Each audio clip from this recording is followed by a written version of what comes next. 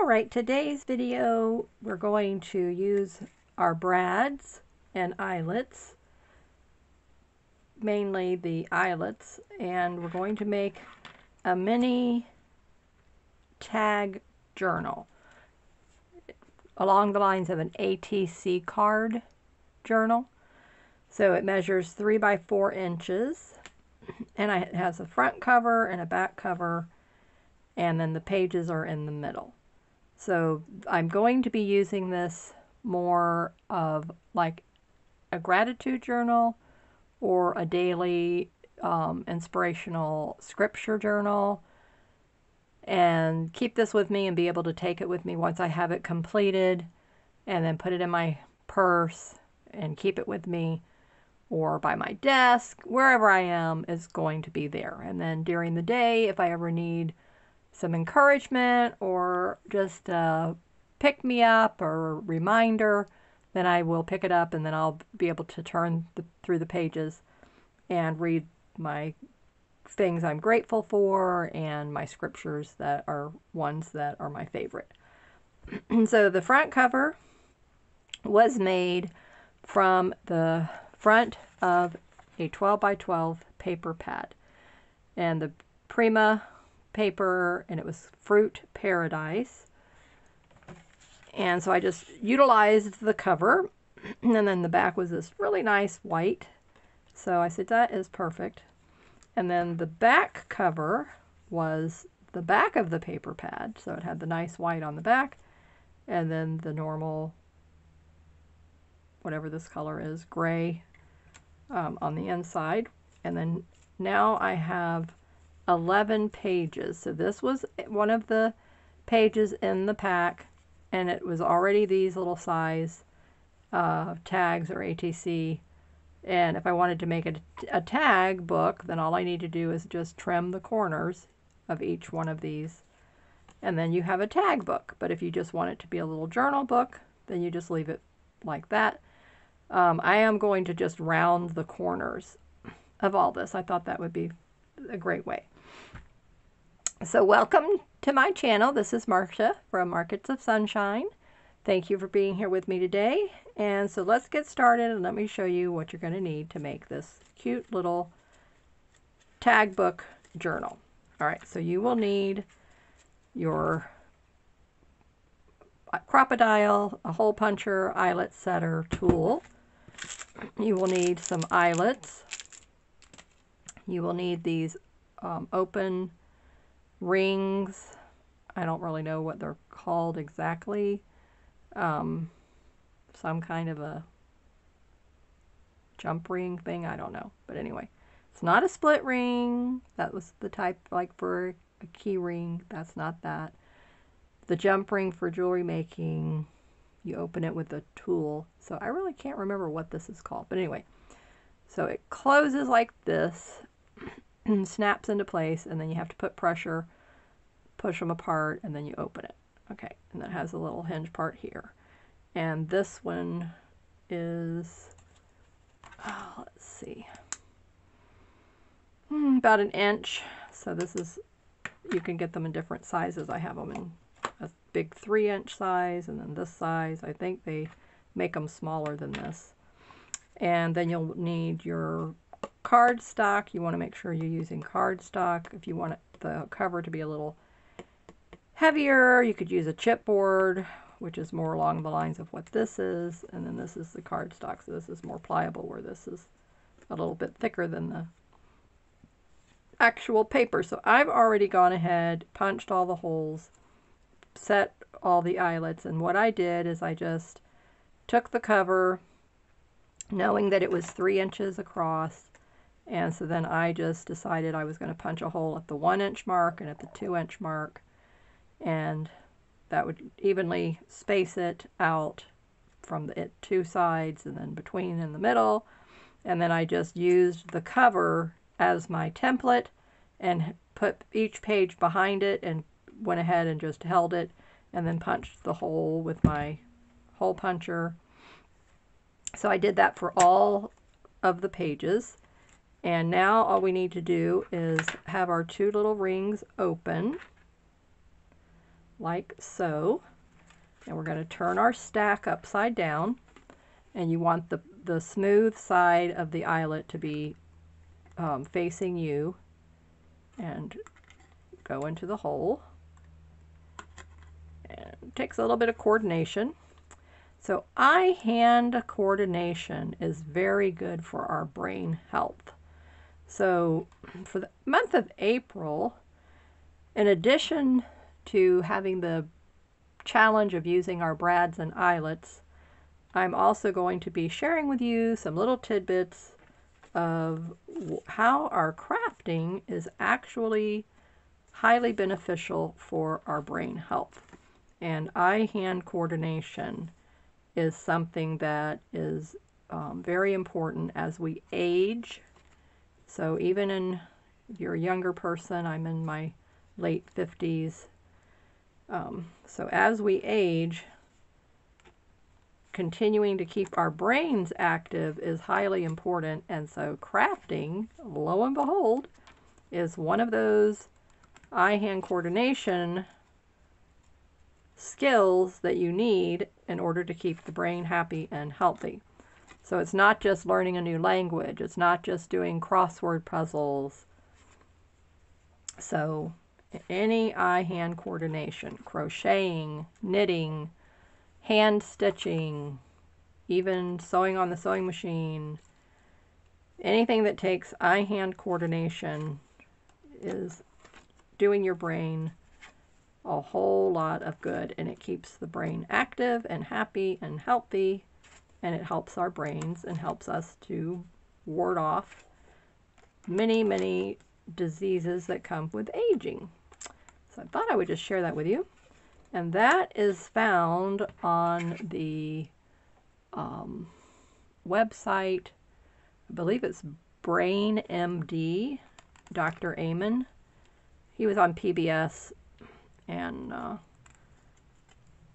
don't know if he's here in Florida where I'm at, but okay, now this is tricky. I'm trying to okay, let's see. All right, this one, sometimes, see, this one is very loose, whereas the other one is very stiff.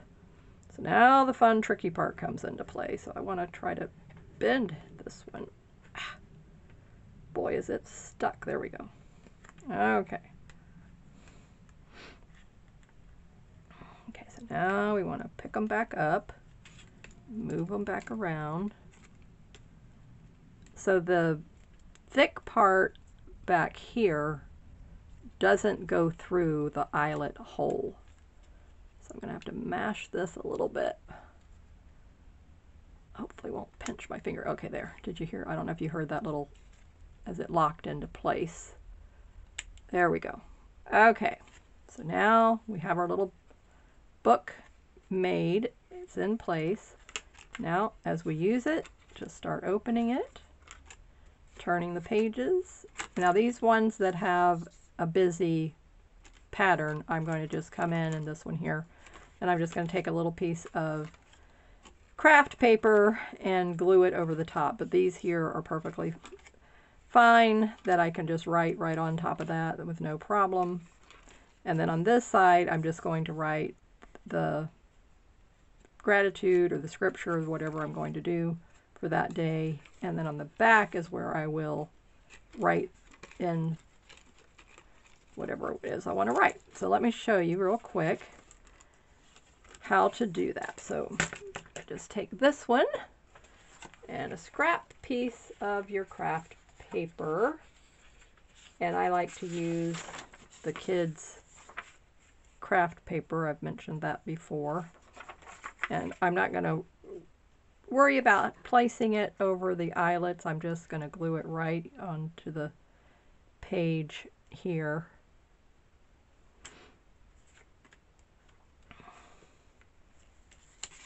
So I have two of these that I'm going to make, so I'm going to just use this other one that has not already been put into the book, and I will use it as my template.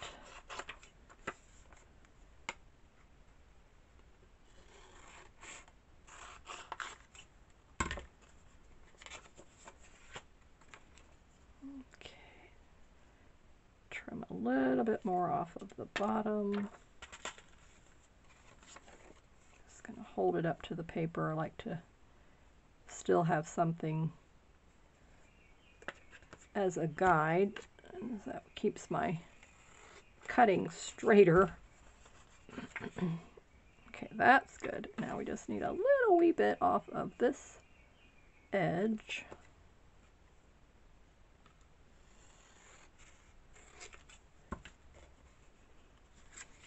Perfect. Okay, now to glue that into place, I'm going to just use my Scotch permanent glue stick. I like this very much. Okay, so I will put it on the paper. I'm going to do it on the 4 sides. And they recommend with this particular glue stick is to go over the area twice.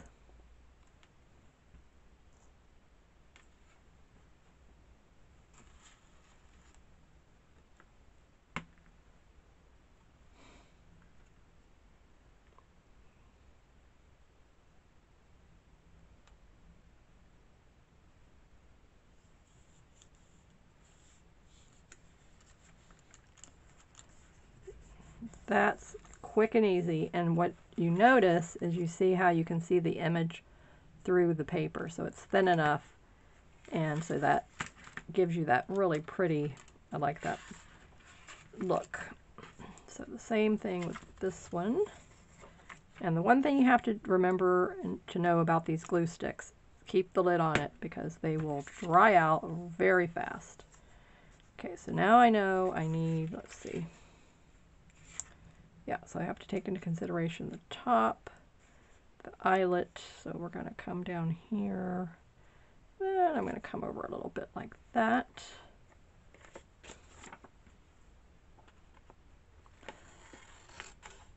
So this is how quick and easy it is to make a little booklet using your eyelets.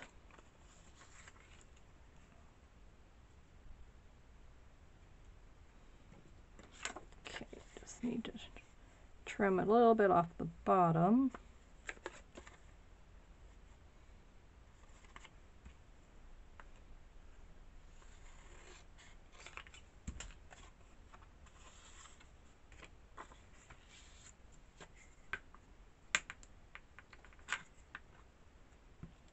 And you can do this something similar with brads, but you won't be able to put quite as many pages. It depends on the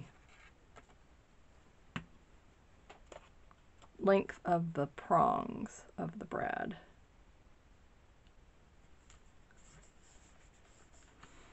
There you go. Isn't that cute?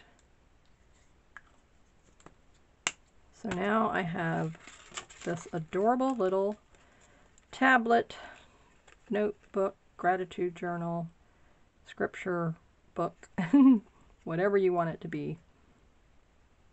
And then turn the pages, and now I can write onto this. Just turn it around like this, and when I'm writing on it. So quick and easy little project using your eyelets, getting some of these little rings. I ordered them off of Amazon. So I hope you enjoyed this. It's just a quick, simple project, and that's what we want. We don't need to be bogged down in the craft room for hours working on projects. So quick and easy things, and this is a fun little gift. This could be given as a Happy Mail gift, and just to cheer someone up, a little get well gift. So there's lots of ways to use it and to give it to someone. Use it yourself. And now I will just take my corner rounder. I probably will have to take them back off of here, but I just wanted to show you that. The bottom I can round no problem, but the top I'm probably going to have to take them off of the ring to do that. But at any rate, so if you enjoyed this video, if it's inspired you and helped to unlock your creativity, then please click the like button so other people can find it, and subscribe if you're not already part of this creative community. And thank you so much for being here with me today. I really appreciate it. And leave me a comment and let me know what you liked about the video. and if you're going to give it a try. And stay safe, keep creating in the sunshine, and I will see you for the next 10-minute tip video coming up this week. Bye-bye.